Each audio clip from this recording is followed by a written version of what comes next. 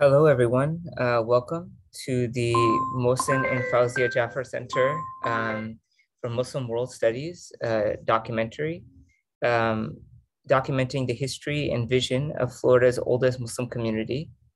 On behalf of Florida International University, the Department of Religious Studies, Western Indian Ocean Studies, and FIU Office of Engagement, it's an honor and a pleasure to have you join us today. We'll have three panelists, distinguished sort of scholars on the community. Professor Afrah Hamin, Dr. Afrah Hamin, who is a longtime community member and one of the pioneers of the community. She is leading the project, and she will be talking about that process with us.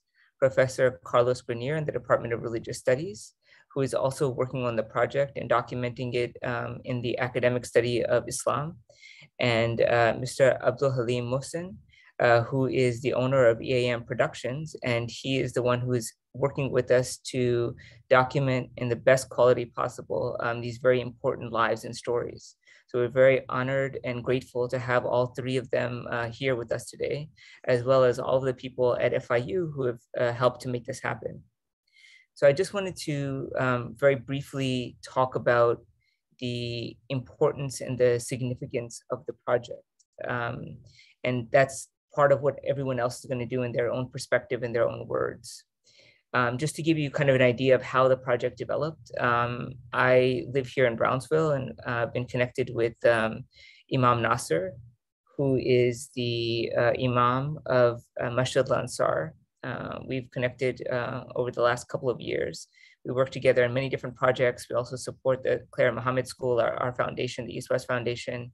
And over time, one of the things that's very important for us is to be able to understand the community that we live in.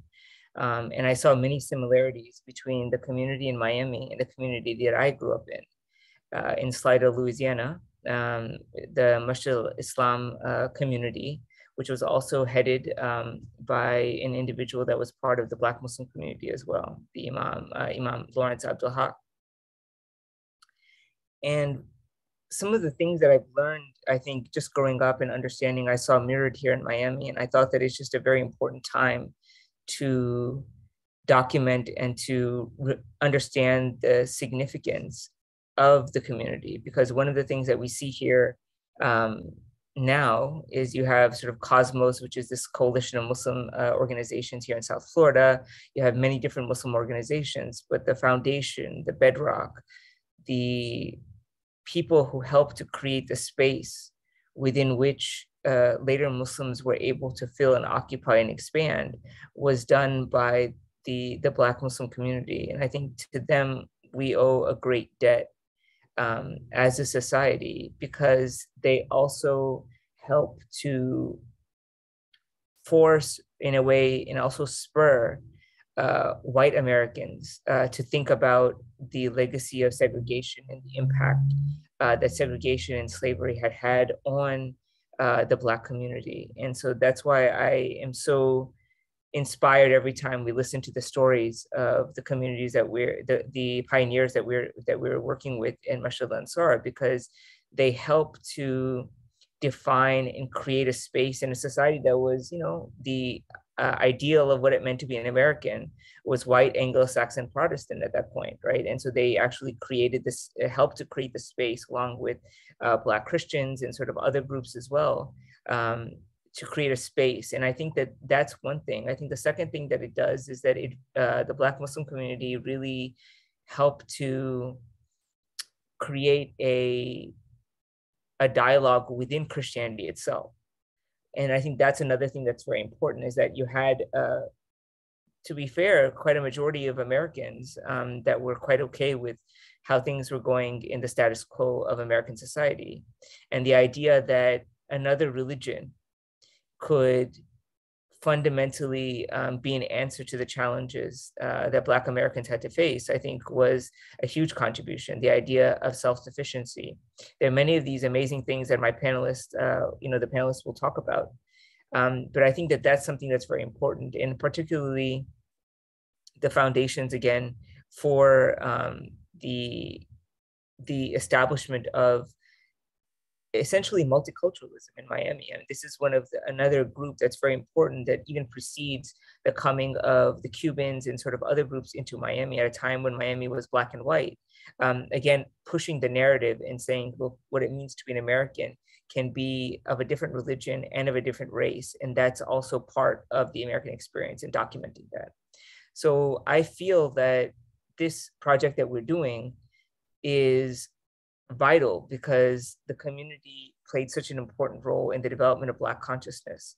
And many, we have succeeding generations of Black Americans are indebted to the work of the community and people that are associated with the community, like Muhammad Ali, the Honorable Elijah Muhammad, Malcolm X. Many of these people helped to pave the way for the diverse society that we have today. So with that, I just wanted to say, a thank you to everyone that's attending, who's watching this, to our core group that's doing the hard work of listening, recording, and we hope that the fruition of this will be an exhibition on the history of the community. We hope to launch that on the Juneteenth weekend. So it's an honor and a pleasure to have you all here joining us. And with that, I would like to defer to our first panelist, Dr. Afrah Hamin. So I will spotlight her on this. Thank you, Dr. Iqbal Akhtar. Assalamu alaikum. Peace be unto you. I represent Masjid Al-Ansar in this effort because of the importance that it shows for America, Black America, and yes, the Liberty City community. This project has shown or has highlighted the importance of recognizing religion as a way of life. Although we may not have practiced Al-Islam in its authenticity, when you look at the components of what our community had during the leadership of the Honorable Elijah Muhammad, you will find that yes, we were living the religion, various components. Al-Islam is known as what? The complete way of life. And that's what happened under the Nation of Islam. The stories that were told shared how the religious community conducted its home life, its children's lives, the women's lives, the men's lives. It showed how we learned to cook, how we didn't eat out, we didn't trust certain foods. All of those stories will come out when you view the documentary. So with that being said, I really sat there and listened to the stories that were told, and it was like a flashback for me. For Abdul-Haleem, he was a young child when I first met. I remember him being born. So it is an honor to have him being a part of this documentary because he gets to relive what his father lived, and he has a hands-on view of it now. I think that we will be surprised at what we learn in these stories. Thank you.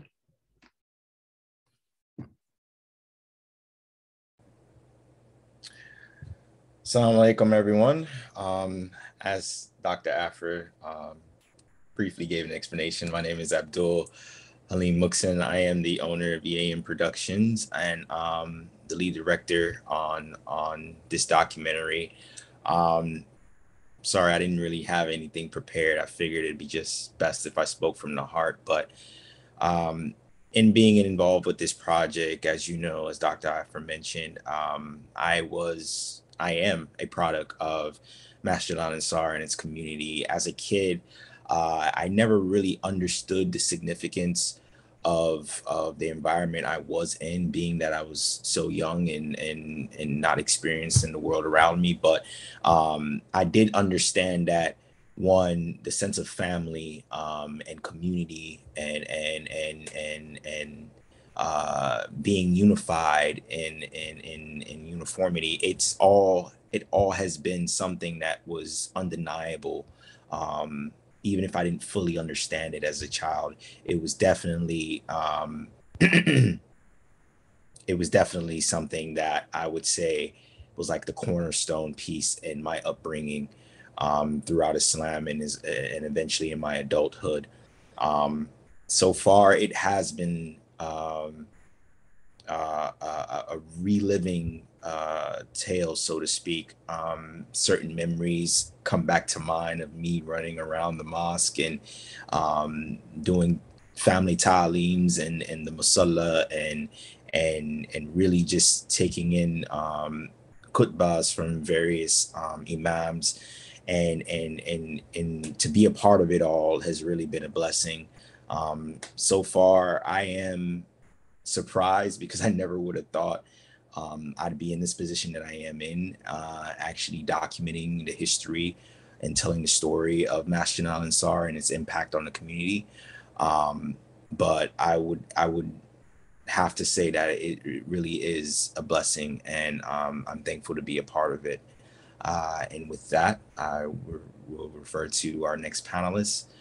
Thank you, Dr. Akhtar, for having me on here. Thank you, FIU. And this has been very lovely so far. Thank you so much. Thank you so much.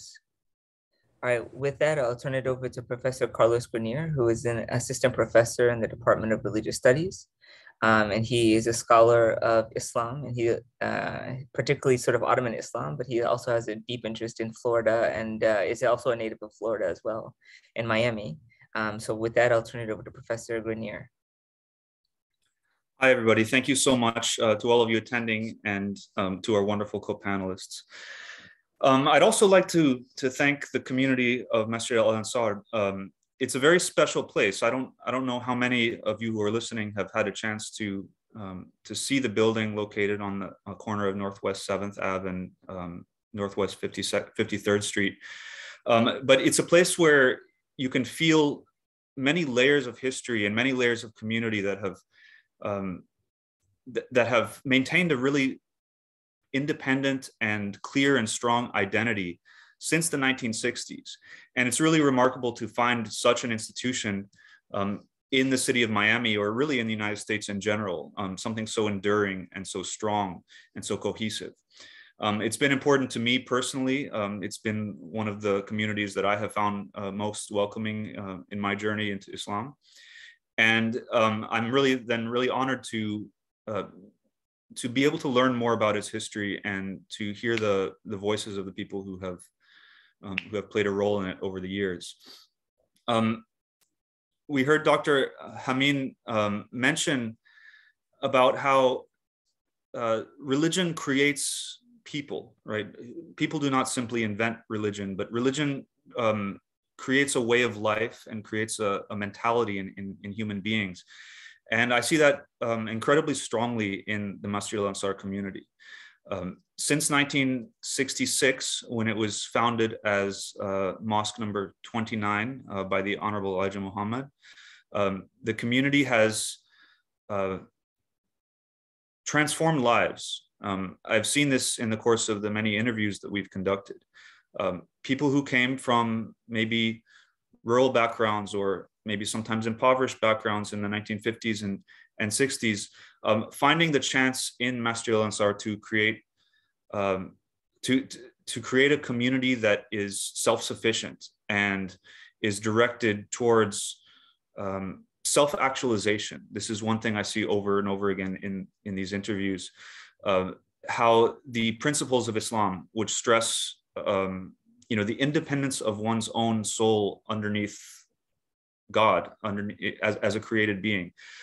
This seems to have created an ethics within the Masjid Al-Ansar community, which values self-sufficiency, personal exchanges, a kind of sense of duty and honor. And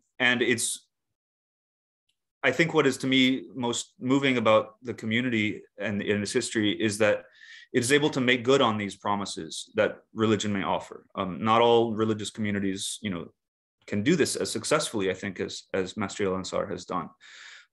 So we've seen this history of people finding their identity and their selfhood through the Masjid Al-Ansar community all the way since the 1960s, all the way up to today.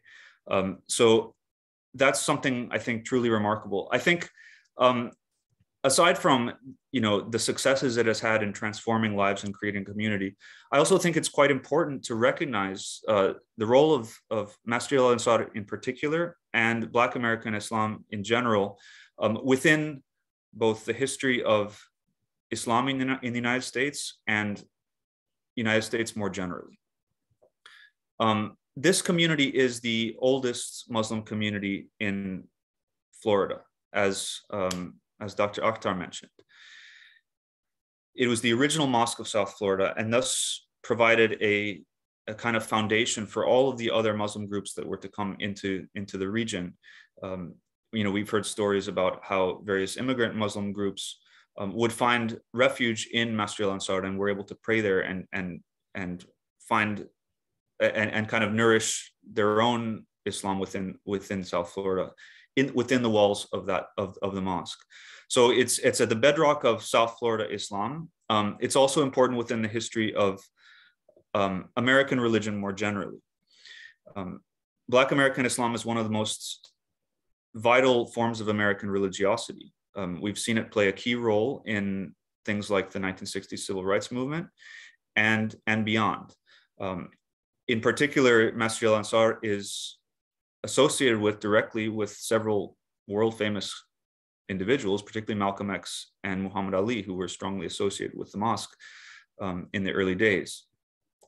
So we see the way the mosque figures into larger currents of American politics and American culture.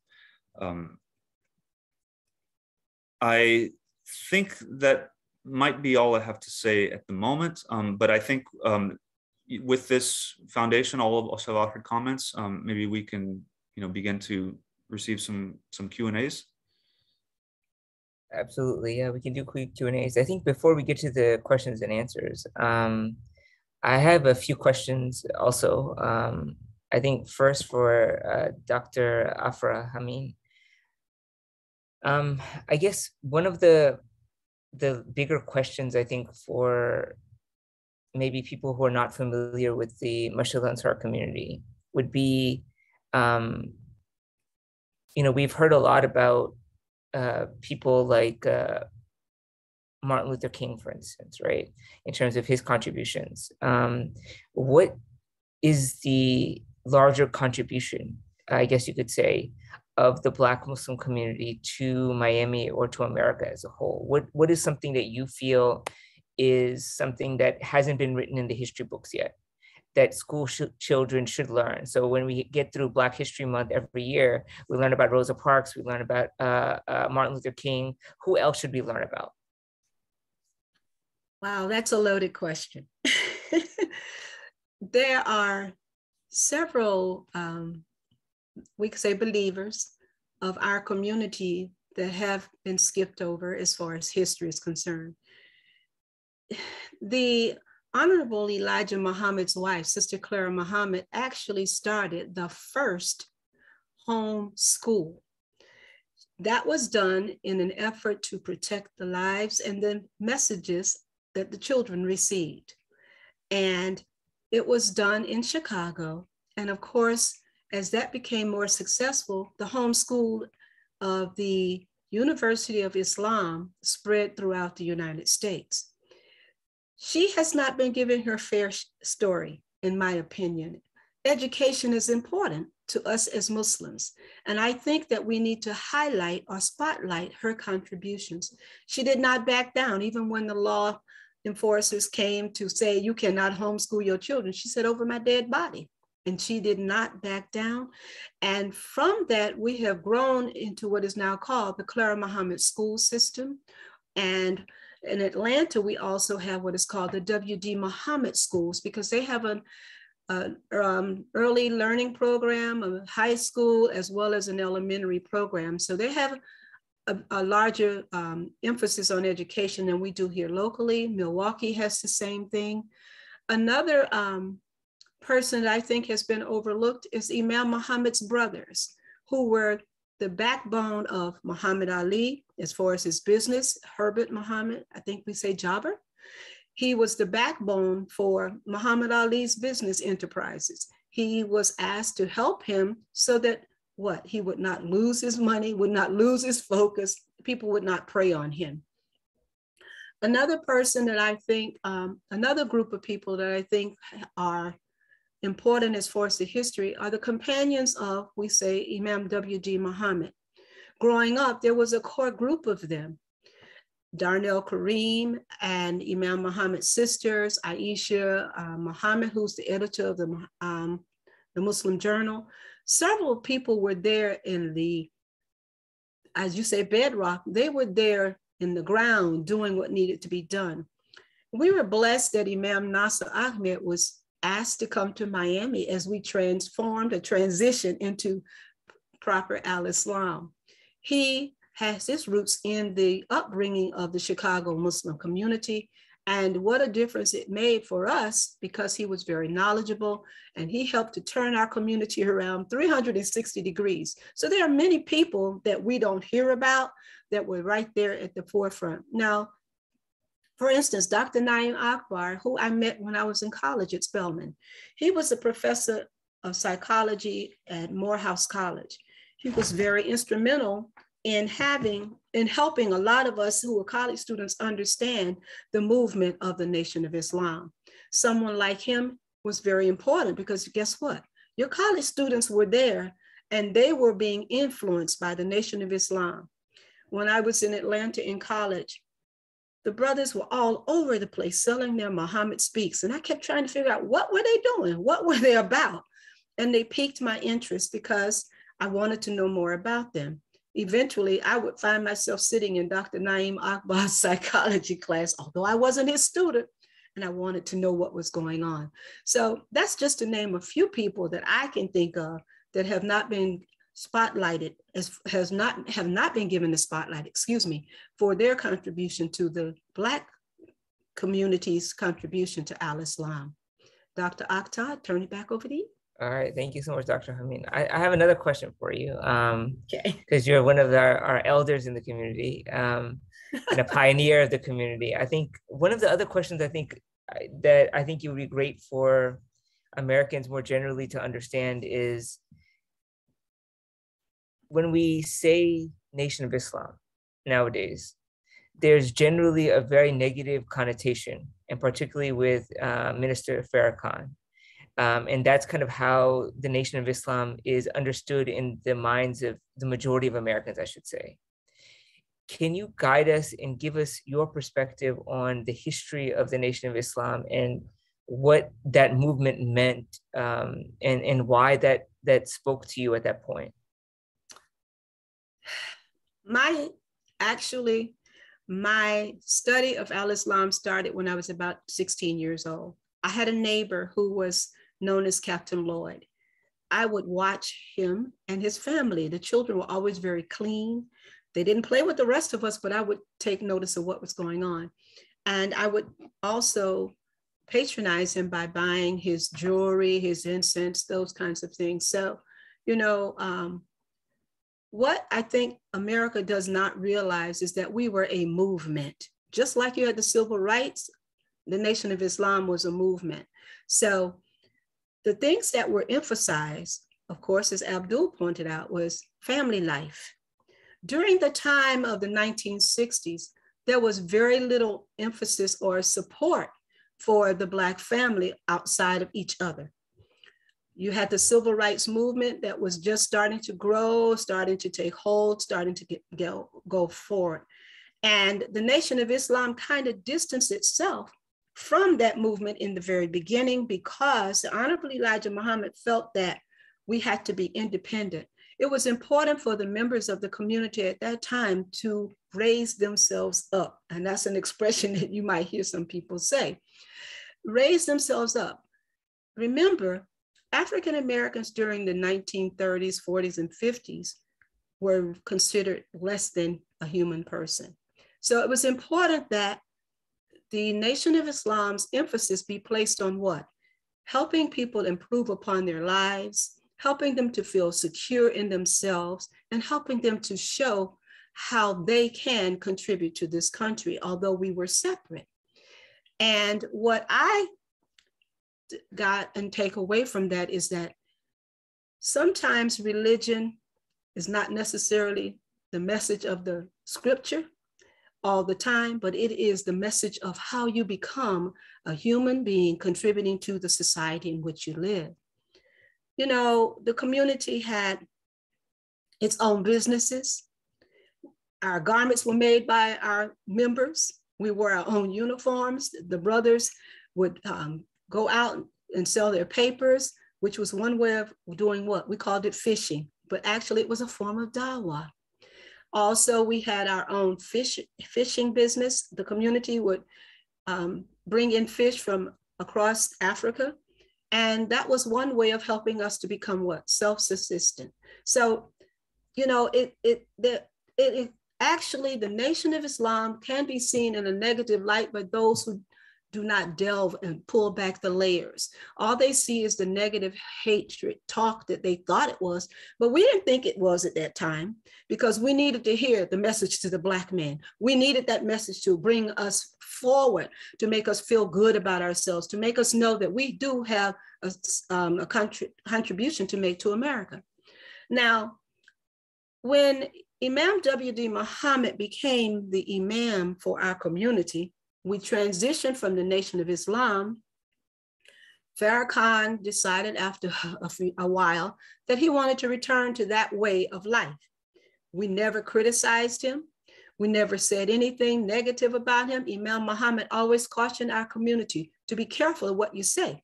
And remember, we came from that. So how are you going to criticize yourself and criticize others? We hope that inshallah, one day they will become contributing members of the world community of Al-Islam. Now, some of them join us on Fridays for Jummah. So they're gradually taking those steps to learn more about the religion. But we have to remember that everything has a place for everybody. And there may be people who need that message to make them feel better about themselves and bring themselves up. I'm not saying that it's not necessary, because who am I to judge what they need in their lives? Dr. Akhtar? Thank you so much, Dr. Hamin. That's a wonderful perspective. I think it's a very important one that we hear that. I want to now turn to Mr. Abdul-Haleem Muhsin. And I want to just kind of get a little bit of a sense of your own identity. What does it mean to be Muslim and to be part of the Ansar community? And particularly, I mean, you've grown up, I'm sure, you know, in the aftermath of September 11th in America. You've grown up, you know, in many different, you know, America has gone through a lot in your lifetime. What does that mean to you? And how do you, what does it mean to be part of the community and to be a Muslim in America? Thank you, Dr. Akhtar, for the question. Wow, what does it mean to be a Muslim in America in this day and age, for me at least? To be honest, quite frankly, I can think of one word, and that's survivor. And the reason why I say that is because, like you mentioned, I lived through that experience as far as, you know, the whole 9/11 and understanding that the tide has essentially shifted. The world is changing for Muslims in America. I was still very young. I do remember being in the upstairs classrooms in the Musalla area at Masjid Al-Ansar, and we had like a small television in our classroom for like educational videos and stuff like that. But specifically for that day, we were tuned into the news. I remember my teacher at the time, Sister Kai, she was panicking because of a family member. If I'm not mistaken, she might have had working in one of the buildings that was impacted by the plane crash. It was a very, now that I think about it, very high emotion, intense scenario in which I had no idea what was going to pan out from then on. But then growing up and noticing the shift in the dynamics when it came to Muslims in America, we had extra security around Masjid Al-Ansar at the time because we were afraid that, you know, people may try to either loot or, you know, just do something outrageous within the Black Muslim community and Muslim community as a whole. So, you know, we amped up security. Of course, you know, we had school, Claire Muhammad School. So we had children predominantly at the mosque during the daytime. So that was one of the main concerns, was protecting our youth. It was very interesting to see, because not only did questions come about as far as what is Islam, are all Muslims terrorists and stuff like that, it was also like a mix, right? Like there was people who were afraid, and then there was people who wanted to know more.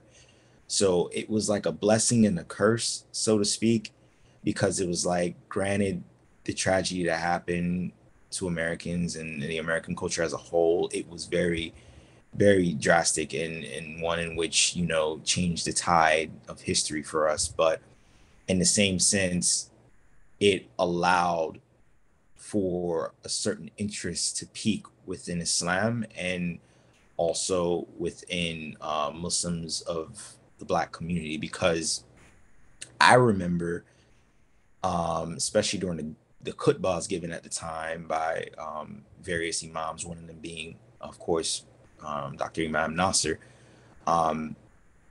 promoting the true values of Islam, and talking about its concept as being a way of life, a peaceful religion, one that does not force anyone to become a part of Islam or in this community. So far, it's one that is inclusive to everyone, and it's very welcoming and warm, and it's not fear, it's not Islamophobia, which is one of the terms that arose after 9/11, and it's not a religion that is filled with jihadists. Like, no, that is not the case. So I feel like out of the ashes that was 9/11, a new flower sprouted, and essentially the idea of Islam was sort of reborn, but only to those who are really willing to listen and seek out the truth rather than follow various propaganda. But I know for me, as a Muslim in this day and age, I feel like I said, like a survivor, because I have been approached. People have asked me questions all the time. I always have to, as of late, had to make the distinction between Islam being a religion and not a culture. A lot of times people have that misconstrued, and I always go back to my roots, go back to the community I was brought up in, and I really am thankful for it, because it's kept me grounded, it's kept me strong, and I haven't wavered in the sense of, you know, all the pandemonium that was caused by 9/11, and to be honest, what we still sort of face today in this day and age. Dr. Akhtar, thank you. Thank you so much. Thank you for that. It was a very beautiful description, I think, of the very difficult circumstances that American Muslims had to go through, you know. I want to just lastly, before we get to the question and answers, I wanted to ask Professor Grenier about the study of Islam, and kind of, if you can kind of just give us a sense of where the study of Islam and the American Muslim communities is right now, and kind of how do we place this project within that academic study, because one of the, you know, the things that Mr. Muhsin was talking about also was that 9/11 spurred the development of the field of Islamic studies in America, in the West, particularly.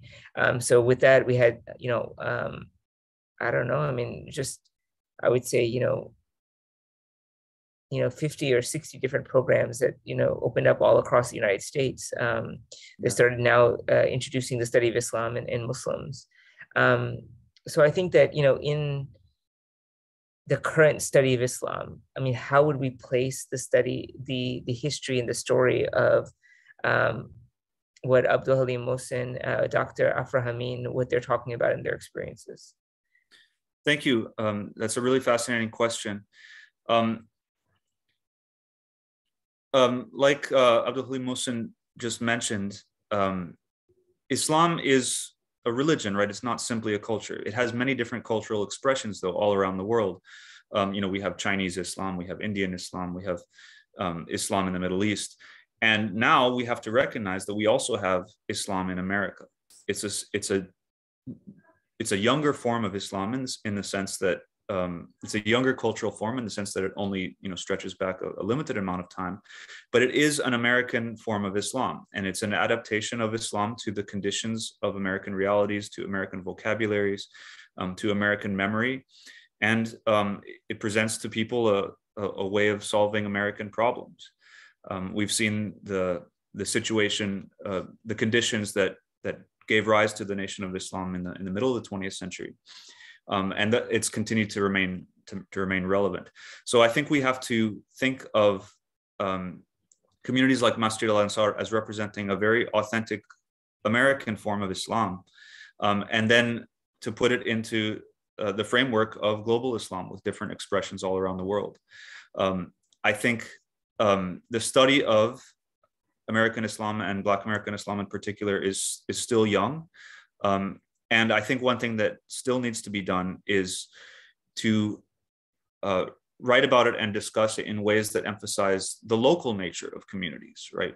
It's not simply a single entity across the United States where everything is alike. No, each local mosque and each community has its own history. And I think those have yet to be written. And I think that's what our project is trying to do. All right, thank you so much, Professor Grenier. Yeah, I think that's a very important point. I think just the democratic nature of the community, that it's sort of the way that it's organized locally, and then also the embeddedness. And that's something that, we talk about. We love going to seeing Imam Nasser and his khutbahs on Friday, because they're quite remarkable, and they're very much embedded within the culture and the society and the language of America in ways that all other mosques, I would say all of the other forms of Islam that exist, are in some ways translating a type of Islam from outside, maybe to some extent engaging with popular culture, but very few are generative in the way that the Black Muslim community and its experience has been. And it attracts a lot of people. The mosques are packed on Fridays. People love, from all different communities, they love, especially young people, like coming and listening to what Imam Nasser has to say. So I think that's been just really remarkable. And it's kind of really an honor for us to be able to document that. I think that's a very important duty of us as academics. And we're also at FIU, which is a public university, that we have a responsibility to the community that we're in, to be able to use the resources, the access, the support that we can to be able to tell these stories. We really appreciate that. So I think with that, and this is going to be a question for everybody. So anyone who wants to answer it. This is from Richard Dueto. He says, as a young man, I was very ignorant to Islam as a whole. I was blessed with the opportunity to live in Jeddah, Saudi Arabia, in which I was exposed to Islam and its core ideals. Particularly since my conversion to Orthodox Christianity, I've been able to draw similarities between our apostolic traditions and Islamic traditions, particularly since Orthodox Christians exist alongside Muslims in many parts of the world. I believe it's important to understand shared values with our Muslim brothers and sisters.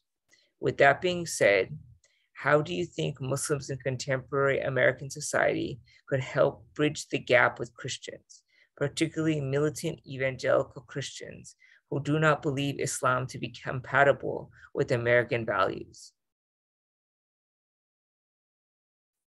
I think probably Dr. Hamin, why don't you go first? You probably have much more experience than any of us. Okay. One of the efforts that started under the leadership of Imam W.D. Muhammad, may Allah be pleased with his soul and grant him paradise, was that we joined forces with the Focolare movement, which is an organization of practicing Catholics And we would do interfaith activities with them, panel discussions with them, and it was always broadcast to the public in general. Locally, our community at Masjid Al-Ansar is involved or a part of an interfaith community called PACT, People Acting Community Together. And we do all kinds of things. More recently, the Miami-Dade Commission voted and passed the ID card act that PACT was actually pushing forward. That is for people who are undocumented and they do not have IDs. This is a way for them to get IDs, picture IDs, so that they can go to the doctor, so that they can do some business that they need to do. Also, PACT has been at the forefront trying to push for affordable housing for the community in general. And each of our members who are involved with PACT serve on a subcommittee, and we're very involved in that aspect. Now, as far as the militant evangelist, that evangelistic movement that's going on, I don't know that we'll make a difference for them. And I'm being quite honest. Sometimes people are so firm in their belief that they're not open to discussions with others. And to be quite honest, I see that movement growing among Black Christians as well. So it's not just white Christians that are pushing this evangelistic movement, militant. I don't know that the Blacks are being militant, but they're really pushing the evangelistic approach to religion. I think that the more we're in the community, being part of the social issues of the community, people will take a different look at our religion. They'll have a different aspect. We also at Masjid Al-Ansar host Saturday drive-ins for food giveaways, clothing giveaways. So we have a core group of sisters and brothers in our community that do community outreach. Additionally, we were having our Friday night fish fry. Hopefully when COVID-19 is over, that will come back. That was an outlet for the community. People who were not Muslim would come by, sit down, have fish, dinner. They would communicate with us. We would share our newspapers, share information with them, answer questions. And that's another outreach that we had going in our community. So activities like this will help to bridge the gap, but there are always going to be some that you will never reach. Thank you, Dr. Akhtar. Okay, thank you, Dr. Hamin. I appreciate that. I'd like to add one thing about that question. Yeah, thank you for that comment. I've noticed during the interviews that many of the pioneer members of the community discussed how some of their family members, they remained Christian, or their closest friends remained Christian. Did this cause any tension? And the answer uniformly was that it never did. It never caused any tension. Family members who remained in churches understood the reasons for turning to Islam. And the reasons that the family members understood was because they recognized that the community of Masjid Al-Ansar and Islam in general shares a really core ethics with Christianity. And I think Masjid Al-Ansar emphasizes ethics, actually, maybe more than even other other mosques do that I've encountered. And this core ethics, I think, serving one's community, serving one's family, and living within it well, seems to have, at least in practice, provided a pretty effective bridge between members of the community and the Christians in their environment. Thank you, Professor Grenier. Yeah, I mean, I think that was another larger question is that, you guys answered quite well, but, the connection with, as the conversions were happening in the 60s and 70s, how did the, Black community, how did the Black Christian community then respond to that?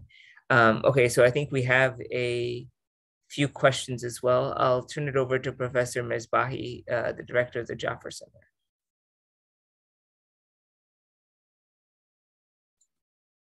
Assalamu alaikum to everybody.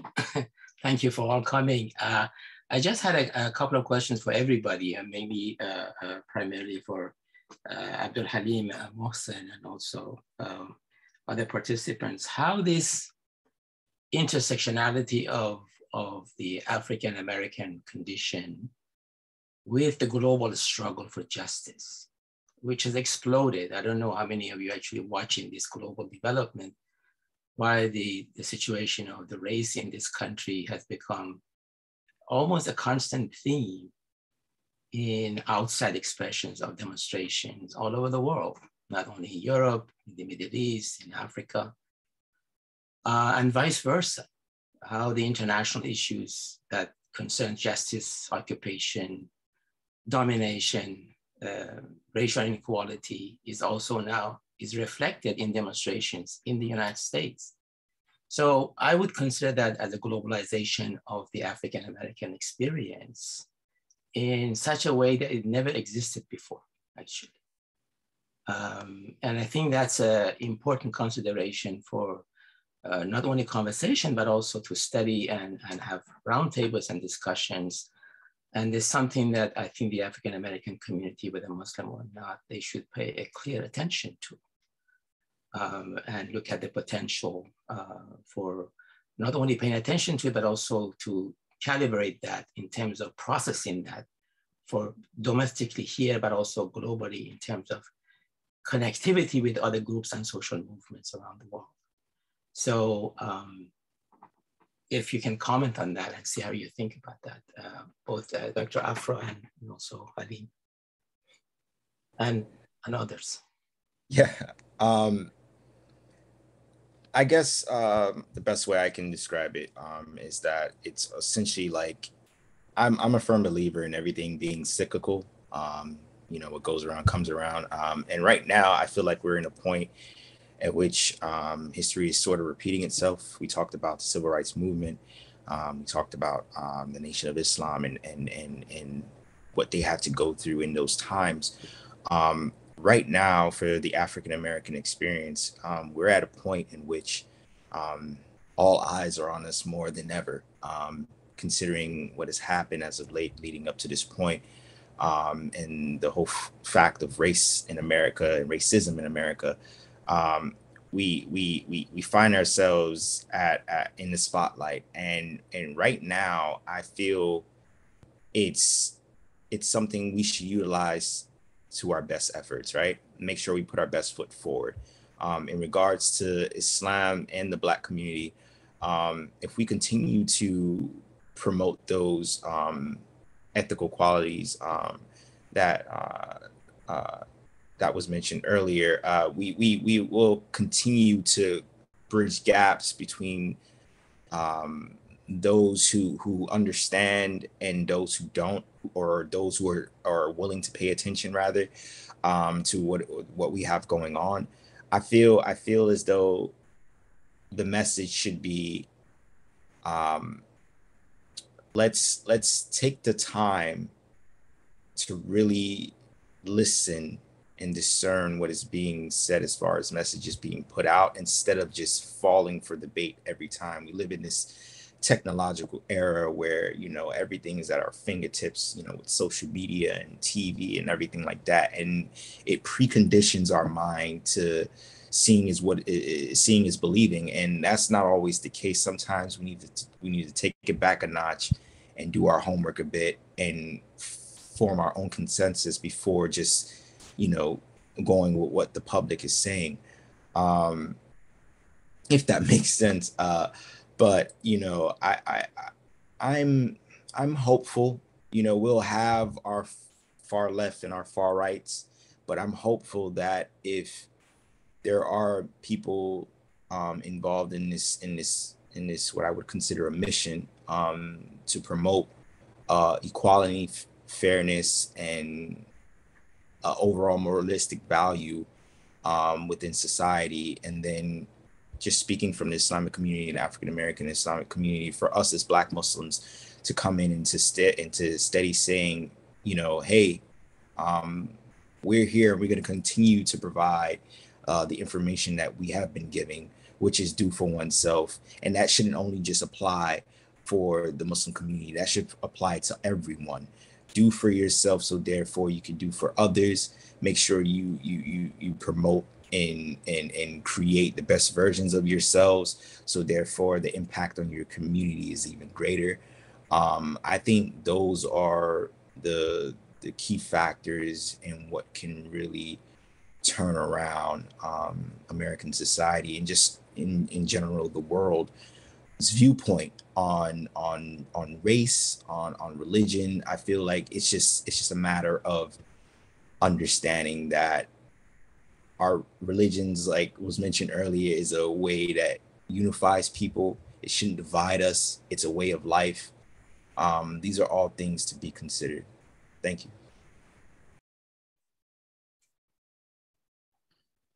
I'd like to respond to that question.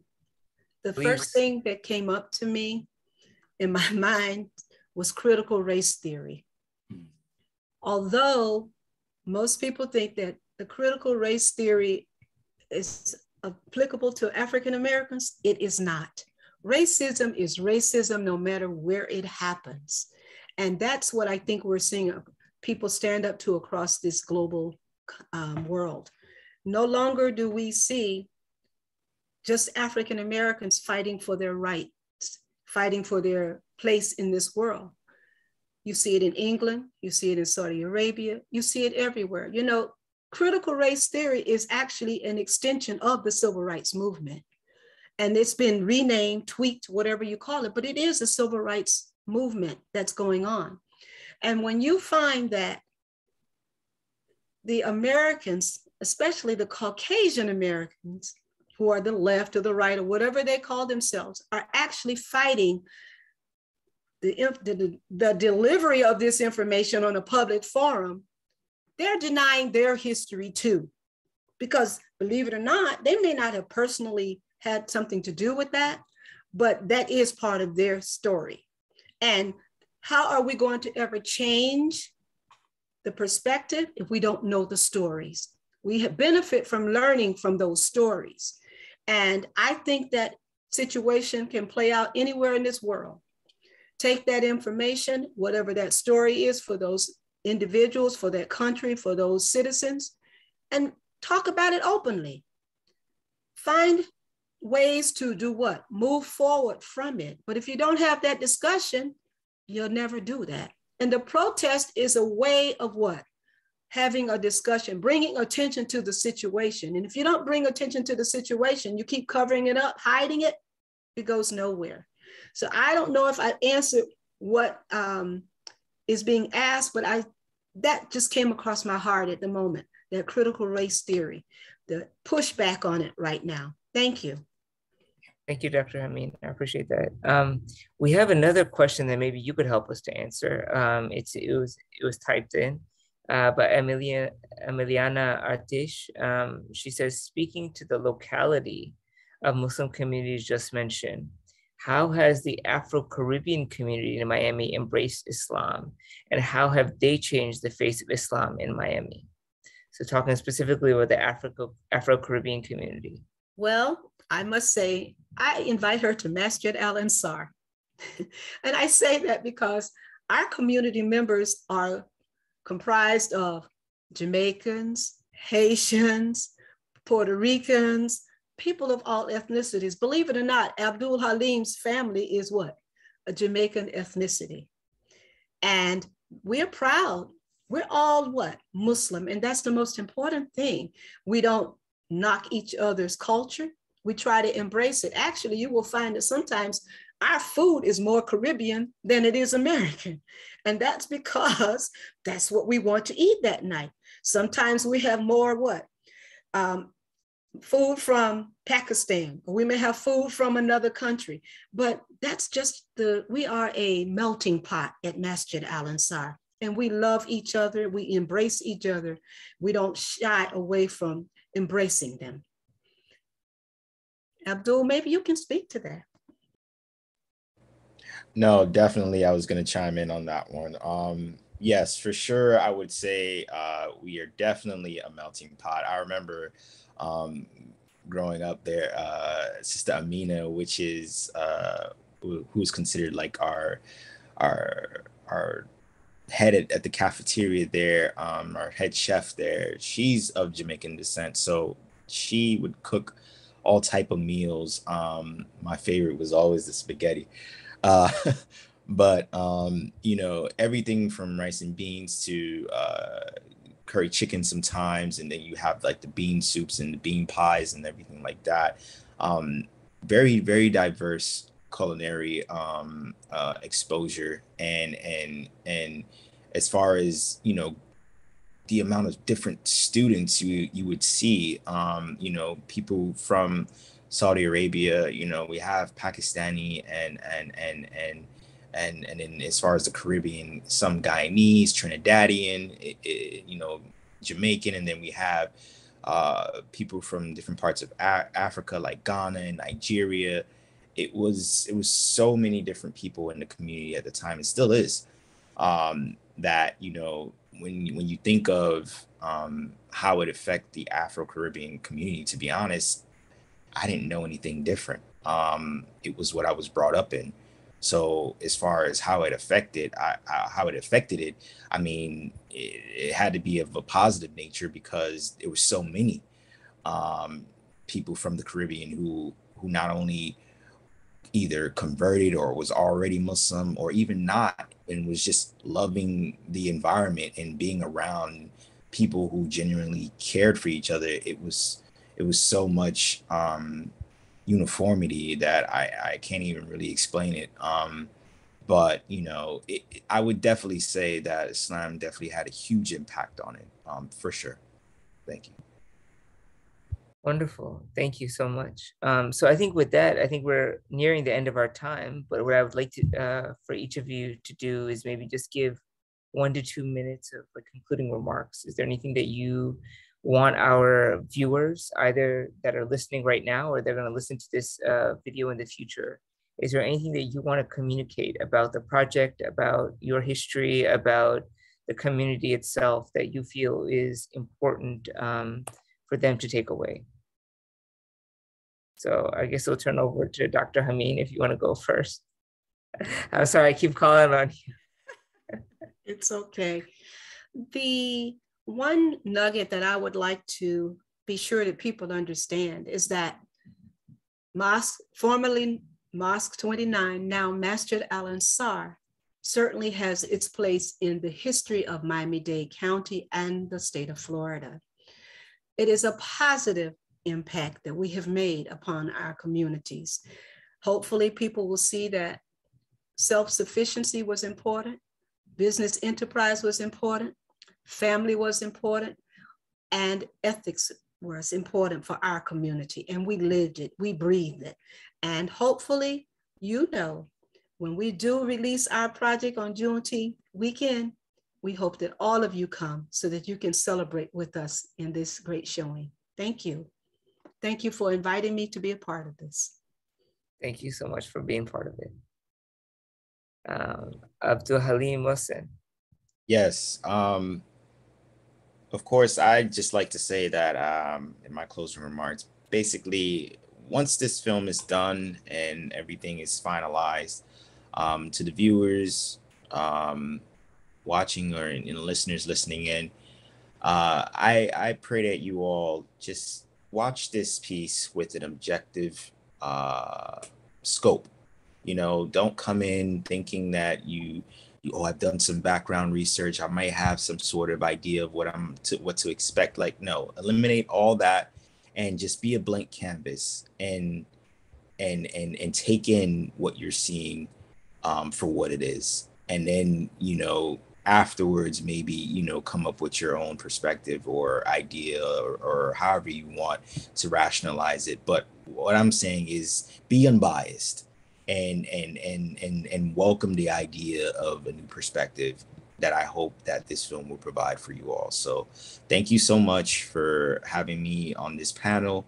To all the people, all parties involved, thank you for having me, and looking forward to continuing and finishing this project. Take care, you all. Assalamu alaikum. Walaikum salam. Thank you so much. And finally, Professor Grenier. Well, I don't have too much to add. I would just like to, encourage everybody listening and watching to really try to make it to our exhibit on Juneteenth, and then also, visit the mosque at any other time. And then you can kind of see what we're talking about. I mean, words only go so far in really showing what the place is about. So I think, those of you who are in Miami, just pay the mosque a visit, preferably on a Friday, and you'll see what we're talking about. Wonderful. Thank you all. I just want to say the final goodbye, and also tell you that the Jafar Center will fully behind this project, and tell us whatever we can do to publicize it, to especially take it to the Muslim community beyond the African American community, because I still really think that the larger non-African American Muslim community need a lot of education about what happened here in this country, about race, about their progress, about the struggle. And the Jafar Center will be very happy to facilitate that. Thank you very much. And thank you, Iqbal, and thank you, Carlos, and thank you, Afreen, and thank you, Abdul-Haleem. I gave my first talk in your mosque when I was a PhD student, ages ago. I had a lot of black hair then. One thing I just want to say before we leave, thank you for allowing us to use the method of storytelling. African Americans are known for doing what? Telling their story. And using this format allows us to do that. And that's something that you will find among us no matter where we are. We're going to do storytelling. And I think it's important because that's part of our culture, our history as a people. So I say thank you for letting us do that. And as an educator, it's the best way to educate. Because the younger generation listens to stories. Yes. And it captures. So we are at your service at the Jafar Center and FIU. Thank you very much. And thank you, Iqbal, and thank you, Carlos. Of course. Thank you all. Wonderful. Thank you all for coming. And with that, we conclude our session. Thank you.